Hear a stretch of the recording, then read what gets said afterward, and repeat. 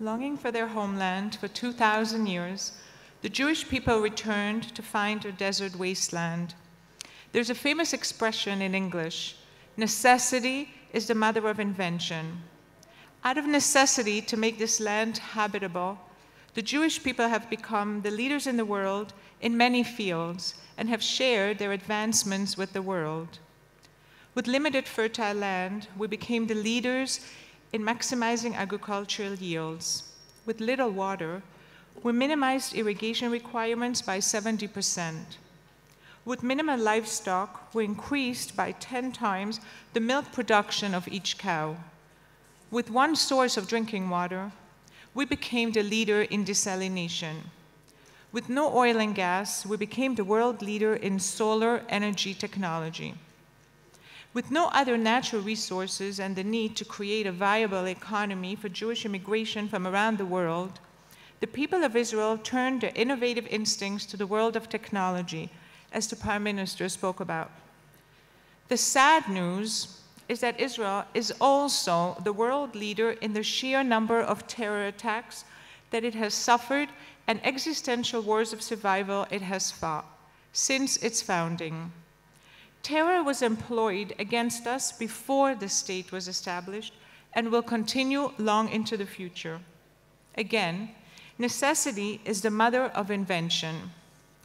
Terror leaves in its wake death and mourning, shock and despair, loneliness and a secret wish to die. Terror forces people to face unnatural circumstances, physical disfiguration to cope with, children to raise without parents, parents left without children, babies born without fathers, spouses without their other half, and children who bury their brothers and sisters, and a limitless number of other debilitating personal consequences to live with. The One Family Foundation, with its centers around the country, is the only organization in the world that has developed a complete ecosystem for the very personalized care of victims of terror and war. For each different consequence of terror, provided to every person in Israel, of every faith and color, indiscriminately. The Prime Minister spoke about Israel's innovation in the world of technology.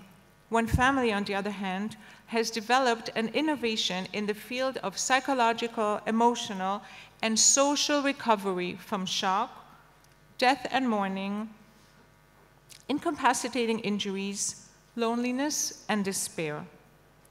This comprehensive solution, combining many fields of expertise, has been developed over 15 years of torturous experience, aiding over 10,000 individual victims of terror. One Family has given Israel a new invention, a new solution to a growing worldwide problem. One Family has developed a proven technique to share with the world, to make the world a better place. As God said to Abraham, "V'yitbarechu b'cha kol mishpachot ha'adama," your offspring will bring blessing and advancement to all the people of the earth. As the founders of One Family, we're proud to have an impact on the resilience of the people of this country, and we look forward to being a light unto the nations of the world. We profusely thank the Jerusalem Post and all who produce the newspaper that lands on my doorstep every morning, and those who update it on my computer every minute, for choosing One Family to receive this award of recognition for our services to Israel victims of terror and war. We also thank our donors from around the world, our volunteers, and the One Family incredibly dedicated staff for making this possible. We will overcome terror together. Thank you.